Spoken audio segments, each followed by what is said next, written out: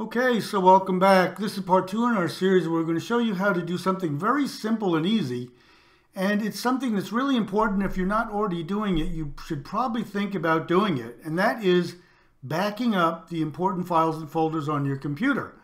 And especially when we show you how easy this is, there's not much reason not to do this. What we're doing is we're basically taking any new and updated files on your computer and backing them up to either another drive on the same computer or to another computer on your network.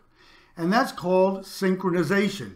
Now, for some reason, a lot of people think they need to buy some commercial software that does things like incremental backups, and it keeps copies of every change, and it encrypts your files. So when your hard drive fails, you somehow have to figure out how to get that software installed again and unencrypt all your files. And I think most people don't really need that. They just need synchronization. One of my first videos on this channel is talking about synchronization and how great it is, because it basically just copies your folders to a new directory, a backup directory. They're not encrypted. You can look at them and they're ready to go as soon as you repair your failed hard drive.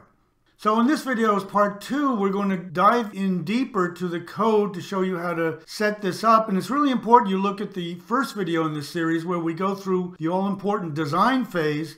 So if you want to do this in a different language other than C#, which we're using, the concepts are there and it'll be easy to do it in any language. Now, previously we talked about a couple of things that apply to this particular synchronizing effort. One is if you're going to synchronize to another computer, another drive on your network, we did a video showing how to interact with your other computers in C# and how to access the drives and the folders. We also talked about this application, which comes with Windows. It's been with Windows since the 90s, and it's called Task Scheduler. And we're going to use this with our application that we're going to develop in C#. And basically, Task Scheduler is really nice because you can say, hey, I built this executable, this application, and I want you to automatically run it in the background every day or week or month. So I don't even know that it's running, but it's running in the background and it's automatically checking if there are any new or updated files or folders, and it's backing those up. So we did another video showing you how this Task Scheduler works and how easy it is to set it up. And again, it's free. It comes with Windows. Now, in this video, we're going to show you the core of the code that we're going to use to implement this. And here is something we talked about in the previous video. What we've got is a CSV file where the user can specify, like in this case, I've got 2 lines. Each one is what's called a rule that says, in the first rule, I want to take all of the files and folders in this path, D documents code library, all the files and folders under that code library folder, and I want to copy them if they're new or if they're updated, copy them to this location after the comma, and that is the shared folder of another computer on the network called HP Laptop, and I want to copy everything into test folder. And once it's done that, it will go on to the next one, and it will do the second rule, copy the files and folders from this folder to the F drive on this computer, and do the exact same thing. So here is the application we're going to show you how to build. I've only made 1 or 2 very minor changes to add one more feature that we didn't have in the beginning video, and we're going to go through this and show you how it works. So as we said before, we've got some using statements, using system collections. We're going to use lists, system diagnostics. We're going to use a stopwatch, system IO for accessing the files and folders, and link, language integrated query, for doing some link stuff. And we've basically got a to-do list. We've got some properties, a few properties we talked about previously, our main, static void main, and then we've got a handful of methods that are going to do the actual work. And again, this is just going to generate, this is a console application, not a Windows Forms application. So it's just going to generate a bare exe of this application, and we can right-click on the project and go to Open Folder in File Explorer, and you can see you go into bin, and we did a release and file sync console.exe. So we just tell the task scheduler, hey, run this file sync console.exe every day in the background, whatever time we want, and it will run this application, do the backups. So one change I made from the previous video is we've got this rule class, which basically is a class that holds all of the properties associated with a rule, like the rule number, the source path string, the target path where you want all the files to go. I've added one Boolean, which is that target directory available or accessible? So for example, we are, in one of our rules, we're saving to another computer on the network. Well, what if that computer is turned off and it's not accessible? Well, I've got a target accessible for each rule that tells us, yeah, we can access it or no, we can't. So we can use that in running through our rules to say, hey, if it's not accessible, don't bother, just go on to the next rule. And then we've got an elapsed time for each rule. And then we've got some integers that give us feedback on how many new folders we created, how many new files were created, and how many files were overwritten. So same as last time, I've just added this Boolean target accessible. So again, the properties we said before, rules path, that is the path for this file, which has the CSV telling the application where to copy the files from and to. And then we've got the log file we're going to be generating. It says, hey, everything worked. This is how many files we dealt with. And then we've got a list of these rule class objects called rules. And then in our main is the same as we had before with one minor change. So the first thing we do is we get the rules from file. We run a method, and that will grab from the file and get us all set up and populate the rules that we have in the file as rule class objects. And then for each var rule in rules, we're going to go through and do what we did last time, define the source folder using directory info, and then do a stopwatch restart so we can time each rule how long it took. And the only thing I've added is this if statement where we have the target accessible. We're going to check whether it's accessible. And if we can't get to that other computer on the network, this is going to be false and it's not going to do all the updating, and it will just save to the log file. It says, no, we couldn't find it. Otherwise, it's going to do update target directories where we feed it the rule and the source folder, and then update target files where we do the rule and the source folder. And these will do all the folders and subfolders and sub-subfolders and update any new or updated files and folders. And then when that's done for all of the files and folders, it will stop the stopwatch and then save it to the log file and then go back and do the next rule. So what we're going to talk about now is the actual methods that are good to do all this work. So we've got the first one is get rules from file. This method reads lines from the CSV text file, like we said before, where each line represents one rule and contains the source path, comma, target path strings. Now you can add to this, but this is just the very basic where we've got the source and target. For each line or rule, it instantiates a new rule class object and initializes its properties. So what we're going to do is use a stream reader to read that CSV file. We're going to call it SR, is a new stream reader using that rules path for that rules file. We're going to define a line as a string, and then we're going to loop through that file using a sr.readLine. And while that is not a null line, while there's actually text in that line, we're going to go through and process it. Now, what if there's no text, but there's an empty line, an empty character? What we're going to do is we're going to say if that string is null or empty. We've already checked if it's null, but this is checking if it's empty. If that's false, then we're going to go through and process. Otherwise, we're just going to jump out of it. So if string is null or empty, that line that we read is false, then we're going to define a new rule class. We're going to get a string array of the two paths, the source and target, using a line.split with the comma. Then we're going to populate the properties in this rule class with those values. We're going to take the path 0 that we just read in and apply it to the rule.source path. The paths 1 is the target path. Number of rules is rule.number. And then we're just going to zero out the number of new folders that are going to be generated, number of new files, and the number of overwritten files. We're going to start those out at 0. And then once we've got all the information on the rule, we can check whether that target path is accessible. So we have a little method down here we'll talk about where we pass it that rule with all of these properties and say, hey, can we even get to that path? And then we're going to say, okay, rules.add, that rule, increment the number of rules that we have up here and go on and do the next rule. And we can have 20 rules if we want, but this is going to process each one of them. So now we can say, how do we do this check target accessible? So here's check target accessible. We feed it the rule. This will check to see if the target path directory is accessible in case, for example, it refers to a shared network folder and the network computer might be off or the share hasn't been enabled. So for a shared network folder, this target path might look something like, in our case, / HP laptop / test folder / and we might want files and folders to be added to that path. So to do that, we're going to define a directory info object.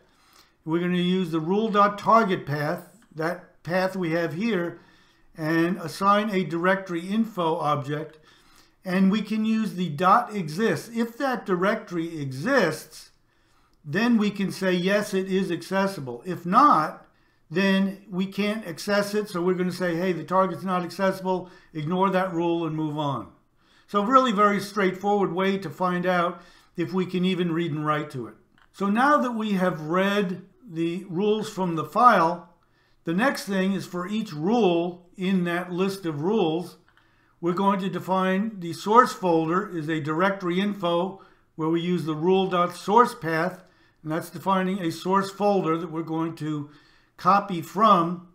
And then we're defining the stopwatch, restarting it, and the one change I've made is if the rule.target accessible, we're going to update the target directories, and source folder, and same with the target files.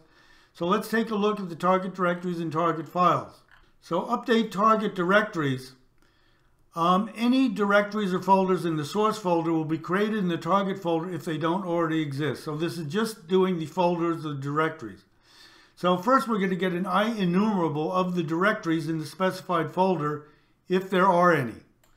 So source folder list is folder, which is a directory info, .enumerate directories, and that should give us a system collections generic source folder list. So that's going to give us all of the folders in that source folder. So if the source folder list.count is greater than 0, if there actually are subfolders, then for each folder under the specified folder, get a path to where the folder should be located on the target directory. Use the source folder path, but replace the root of the source path with the root of the target path. For example, so if my source folder path is d-documents code library, and I want to copy C# classes / sub1 over to the target, but the desired target folder path is d-documents sync test C classes sub1.